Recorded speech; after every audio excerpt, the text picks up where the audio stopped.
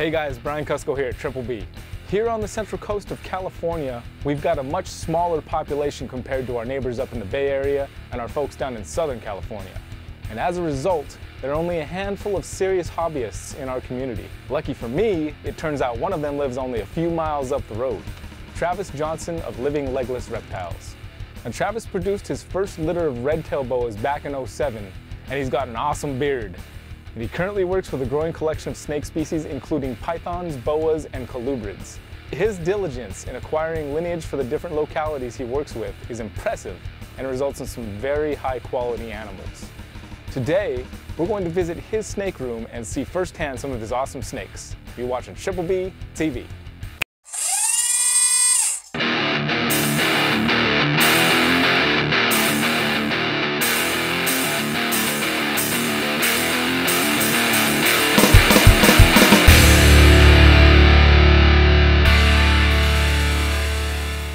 Who do we have here?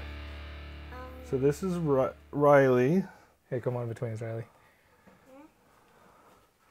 So Living Legless Reptiles is a family business. My wife and my younger son and my eldest daughter, we're all a part of the business. She's showing off this girl here. This is a striped Bredl's python, closely related to carpet pythons. They're a separate species. Look at that head. They're such a big, fat, wide head. Yeah, they're very big compared to carpet pythons. Well, this might be where I'm going. Your with favorite? Carpets. They're neat. Look at that head. They're really neat. The striped, this is a genetic stripe gene, which is recessive. There's a hypo. There's a stonewashed. There's some neat mutations coming out with these guys for sure. The striped gene kind of mutes their red color. Even in a normal wild type Bredl, they're very, very red.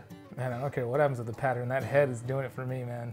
They're neat. Look at that. So these guys come from the central deserts of Australia. That's why they have that red color to blend in with the dirt. Blend in with all the red dirt. But yeah, they're a really, really neat species. They're definitely bigger than carpets. Do regular carpet pythons have a head like that? Yeah, I mean, they can have pretty big heads. Okay, because that's a fat head right there. That's, yeah, gosh, I freaking love it. They're really neat. They have some real power with that. You know, be able to take, birds, and Bredls will eat bearded dragons and, other things like that. So what do we have here? Caramel? So this is a caramel coastal carpet python. Caramel coastal. Incomplete dominant. No, it's not an incomplete dominant. It's not incomplete dominant. What is it? The super form looks the same as the... Oh, so it's complete dominant. So it's complete dominant. Okay.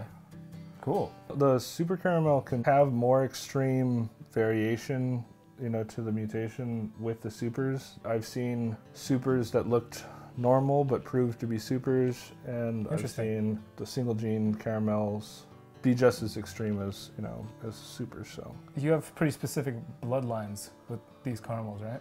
Yeah. All of them have PowerPoint lineage from multiple generations of animals. The caramel gene came from Paul Harris in the UK, from UK pythons, and then was imported by Nick Mutton. We have offspring from those animals. Most of them were bred into... Let's check out the babies. All right. So this is one of the babies of that girl we just saw. Yes, this is her baby. She's pretty. We had a nice clutch here in 2016. Mostly caramels. I think we got a 6.7 caramels. Some of those obviously being possible supers. I think we got 4 normals, 2.2 normal coastals from that pairing as well. That's a pretty snake right there. They're awesome. They're born red. As you can see, they're starting to turn yellow now, being a couple months old. As babies, they're born brick red, and that's the big obvious thing to tell comparing them to normals, is the babies are real brick red, and then slowly change to that beautiful caramel yellow as adults. It takes them about 2 years. As babies, they're kind of a little more ugly ducklings. They change into really neat animals. It's pretty gorgeous to me. Mom was in shed, wasn't she? Yeah. So this is obviously a boa constrictor, but... So this is boa constrictor longicauda. They've been called Tombs boas, long-tail boas. They have kind of a lot of common names, but they're a small locality boa constrictor from Tombs, Peru. They get to be really, really neat. She's kind of dark because it's winter and it's cold. During different times of the year, depending on the heat, these yellow in her saddles really brighten up and can be very jungle carpet-esque or pastel ball python-esque with that real bright yellow.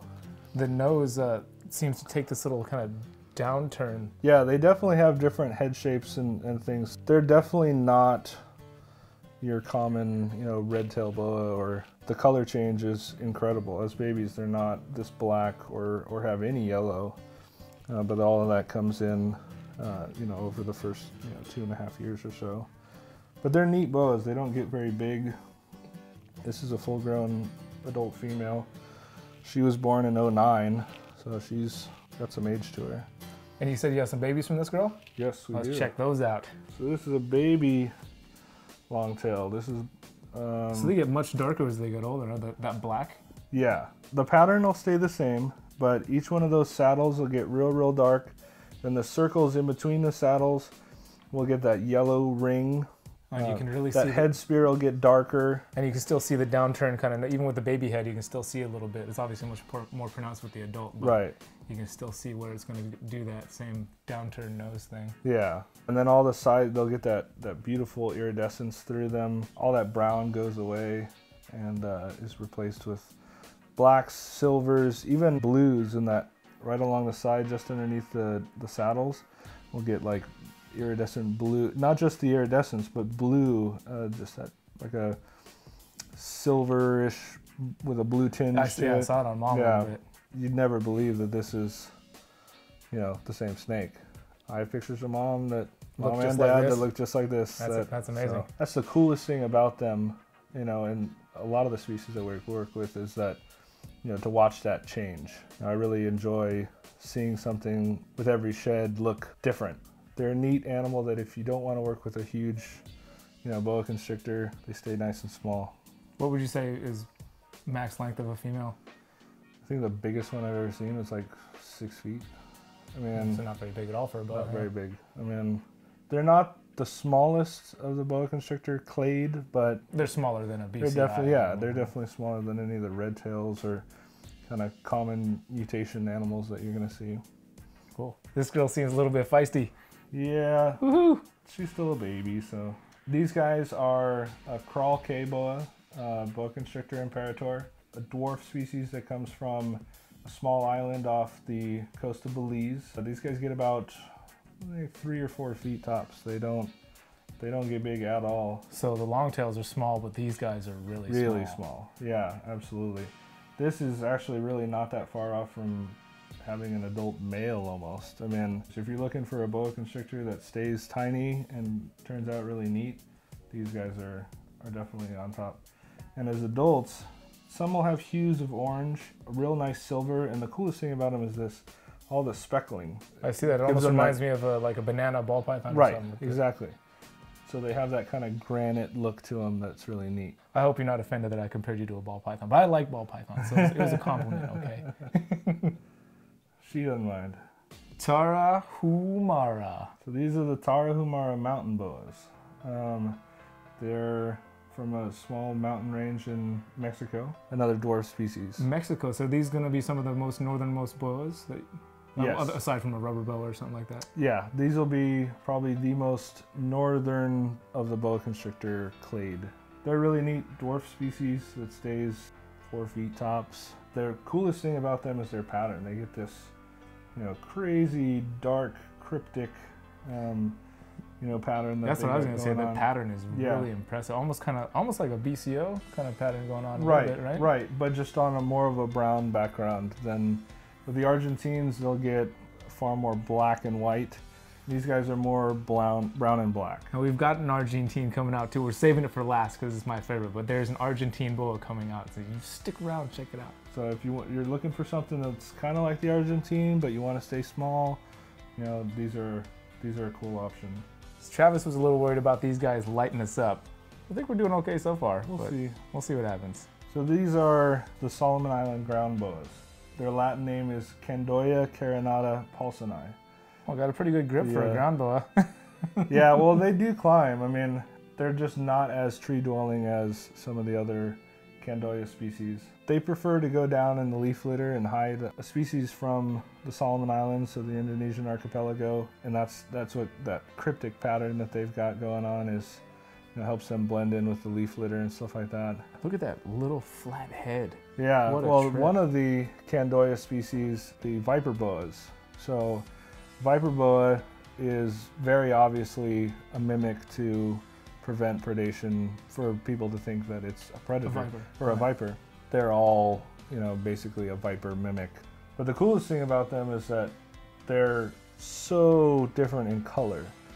Even in one litter. These aren't even morphs necessarily? Or? No, there's no morphs that we know of. They're all just highly variable in their color. That's pretty sweet. The pattern is so these could very well be brother and sister, and mom and dad could look completely different as well? Yes. That's awesome. Yes. If you're breeding similar looking animals together, you have a higher likelihood of having animals that look similar to mom and dad. But there's variation within that. You know, like this baby was captive bred, and you look at his brothers and sisters, there's some that are brighter white, there's some that are more cream, there's some that are orange, there's some that are red, and even something like the pattern changes. See, her pattern is outlined with red, and then she's got kind of that mute orange background. I can tell these are some of your favorites right here. Oh yeah, they're neat. They're neat boas. They stay really small, 4 or 5 feet tops. That head shape is such a yeah, the head shape. There's nothing like that out there as far as their look. Another cool thing about them is how sexually dimorphic they are. This is a 4-year-old male. What? Yeah. Now he'll get bigger. That's about as big of a male I've ever seen though. Okay. You know, slow growers, their metabolism is really, really efficient, really, really slow. The sexual dimorphism is crazy from size. Males stay very tiny and can easily live in a smaller aquarium compared to the females. Females can max out at like, you know, 4 to 5 feet-ish, as where a male will max out at like 3 feet. Cool, man. Awesome species. So this snake actually has a name. What's his name? Well, we call him Grumpy because as a baby he was... Happy? Yeah, extremely happy to see us. Always wanted to hang out with us. Yeah, bull snakes are a really, really neat species though. At the moment, the only colubrid we work with. There's not a lot of people that work with bull snakes, are there? There's not, right? No, I mean, there's some really good people that, I mean, all of our animals are all from good captive breeders that are, you know, friends of ours and stuff. You don't see them nearly as much as, you know, something like, you know, ball pythons or boa constrictors and stuff like that. They're neat. They're so neat.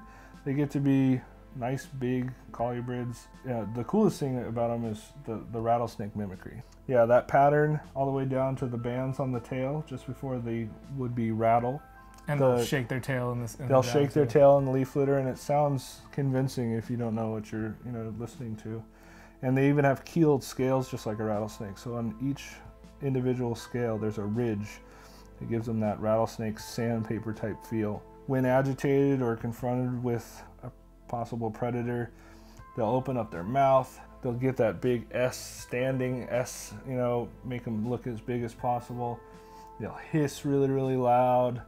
I came across a little baby once in the Arizona desert, and it was going at me a little bit. Yeah, they're very convincing that you don't want to mess with them. Even the head shape, when they're agitated and they start hissing, they puff their head out, give them more of a V-shaped to, you know, mimic that rattlesnake look. You got another one here, yeah? Let's pull out that other one. So this is an ivory form of a bull snake. So this is 2 genes combined. It's the hypo gene with the white-sided gene. The white-sided gene almost acts as a I don't know if I want to put my finger in your chin. Yeah, probably not. I really like these guys. They're a neat mutation. That white color with those dark black eyes. So we have a pretty wide variety and growing collection of morphs of bull snakes. We'll definitely have some neat ones in the future. All right. Save the best for last. Argentine BCO. So this is boa constrictor occidentalis, a species of boa constrictor that comes from Argentina. They're the most southern found boa, very cold tolerant. It's probably why they're black. Makes sense. You know, to really get that, you know, heat absorption. As babies, they're kind of born kind of gunmetal gray. You know, slowly over time, they get this yeah, my buddy had the one that was kind of like almost pink. There's a line-bred trait that they call Max Pink by Ancient Reproductions. He just started selectively breeding the pinkest ones and kept doing that to try and get that pink color, because they'll be born with a little bit of pink in them. They'll have hues of pink, but it usually goes away over, you know, as they turn black. You know, he just selectively bred, you know, that for that color to, you know, stand out more. We generally kind of try and selectively breed for the best white and gold coloration, but they're a neat animal. They get pretty big. They're definitely heftier and more terrestrial than some of the other boas. You know, big females can get 10 feet and, you know, pushing 30 plus pounds. As babies, they do a lot of hissing, and they actually have the interior of their mouth is it's almost white. Yeah. Yeah, and so they get kind of a cotton mouth, you know, type of defense. With regular handling, they work out of that and turn out to be really neat. Pretty cool, man. Yes. Look at that. Yeah, so we'll have, you know, a couple litters of those guys later this year. This is an animal that we produced back in 2013. And hopefully we'll have some offspring. I'm on the list. Don't try to jump ahead of me. And like I said, you know, that color change from babies to adults is really, you know, magnificent to watch. Every shed, they can get darker and darker and more high white and more, you know, more golden, and really neat. Awesome, man. Well, hey, Travis, I appreciate you having us in your house, man. And hey, showing us all you're always welcome here. Dude. Thank you. Thank you. Those were some incredible animals, weren't they? You can find links below for Living Legless Reptiles Facebook page as well as their website. They'll soon be working with all the pythons too. And now they don't just breed snakes, they do educational shows for schools and classrooms as well. If you happen to be on the Central Coast, please reach out to us. We need more friends to stay up with late at night and swap snake stories around the campfire. So make sure to leave some comments down below and let us know what you'd like to see in future episodes. Next week, we're going to be doing an update on our first hatchling, Mr. Pink. Until then, you've been watching Triple B TV. Y'all take care.